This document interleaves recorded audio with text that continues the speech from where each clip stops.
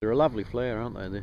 I think they're one of the nicer ones around. So what do you call them again? They're called a pig face. Pig face. I actually don't really know why they've how they got that name. They have a fruit on them in the summertime. They have an edible fruit, and it's really beautiful. It's got a real definite strawberry flavour. Probably one of the nicer of all the bush foods around.